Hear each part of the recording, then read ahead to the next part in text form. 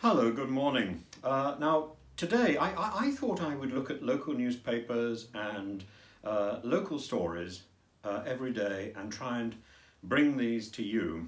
And I really am going to make more of an effort to make sure that I'm putting up stories every day now. So the first story is about a little boy of 4, a boy called Mason, up in Cumbria. I know Cumbria.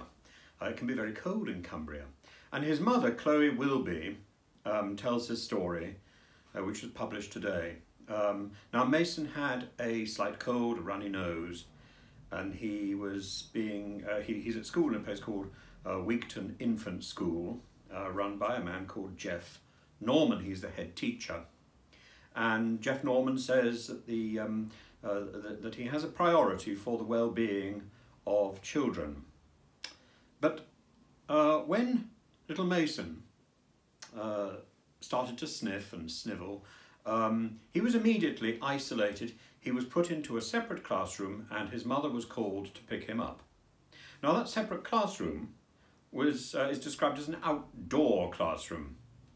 His mother says that he was kept in a shed.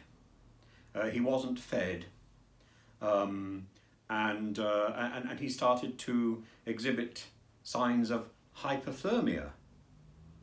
By the time she got to him, he couldn't speak, he was shivering, his hands were so cold, they were raw, they were red with cold.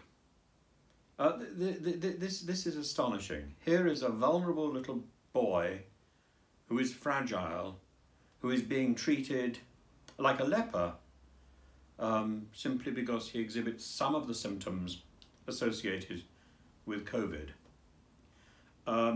Now, I don't think this is an isolated incident. In fact, I have to point out that when I was ambulanced to a hospital, having started to hemorrhage badly after I'd had surgery for cancer, because my temperature shot up to I think over 40. While I was in the ambulance, because I had an open wound, by the time I got to the hospital, I had a temperature which was judged by the hospital protocol to be a COVID temperature. Therefore, I was kept in the ambulance, and the ambulance went through the most extraordinary procedure of trying to reduce my temperature by flinging the doors open, by taking off my pajamas and slamming on fans. So by the time I eventually was admitted to the hospital, I was shivering and I couldn't speak. You know, again, this is treating somebody who is vulnerable and fragile like a leper because of symptoms that might suggest COVID. All they needed to do in my case was give me a COVID test. All they probably had to do in little Mason's case was the same thing. Instead, this absurd protocol, which is predicated on fear and contempt for humanity. We have a duty, even if that comes at some risk. We have a duty of care, and we have to keep our word. And our word as school teachers is to look after those who are entrusted to our care, not stick them in a shed. Out of sight, out of mind. This is inhuman. It's just wrong, and it's quite right that Cumbria County Council have been brought in to question whether Jeff Norman is providing the right sort of leadership and the right direction for his school. But we could say this about many institutions at the moment. COVID is around us. We have to learn to live with this.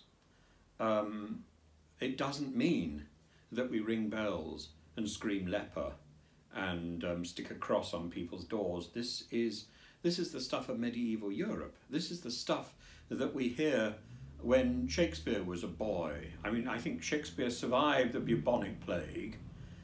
He was the first in his family to do so.